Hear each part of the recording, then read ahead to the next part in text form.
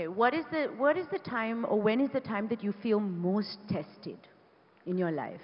On the Friday of a film's release. It's the only profession that gets globally judged the moment your product is out. It doesn't happen in any other industry of the world. The entire world has an opinion on your film. Then you're subjected to box office conversations by people who know nothing about box office. Like, I've been in elevators and dining rooms and drawing room discussions, parties, where people like, oh, will it do 100 crores?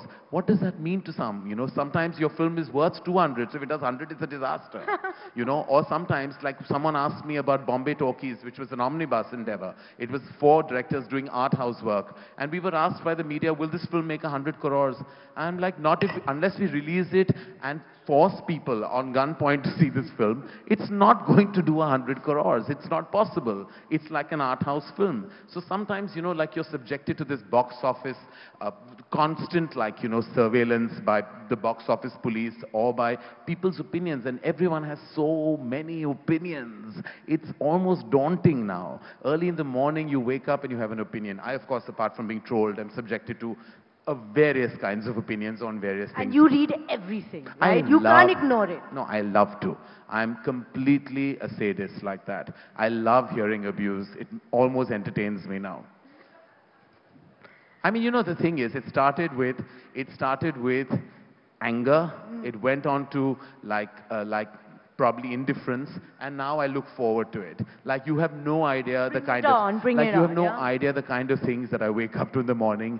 Besides the organic human feelings, there are also these trolls. Okay, so are you going to tell me one, or shall I give you a troll that I found? It's very easy to find your trolls. You're loving this, aren't you, Koel? I'm not loving it, because you're the only one. This is your morning glory. It is actually, okay. Yeah. I'm having my moment. You're having your moment. But only because you can take it, and there are not that many people who can, especially from your industry. So can I bring it on? Go for it. This is a troll? This is a troll. Okay, it says, Karan Johar, first you bore us with your movies and then make fun of the Oscars. At least make a movie near that caliber, then talk. What? Okay, that's true. I mean, yeah, who am I to say that you made a screw up at the Oscars and that you probably made the entire cast and crew of La La Land feel like shit? Why should I say anything? Why should I? I should have just moonlighted it and just moved on. All right, okay. Rich of Bollywood, apparently, is the Twitter handle, says, to pick on the Oscars when they can't even telecast an award show live. Yeah, we can't.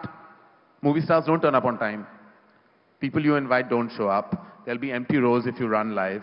And people who don't win awards don't show up, so there'll be no nominations. So everyone knows who's winning an award beforehand? No, not at film fair, but at several others you kind of find out, listen, I'll come if you're giving me the award or you're paying me to host it. Otherwise, there's no third reason to really reach an award function. I mean, not that I know of, at least. Compassion for cinema, don't be silly. There's no point in that.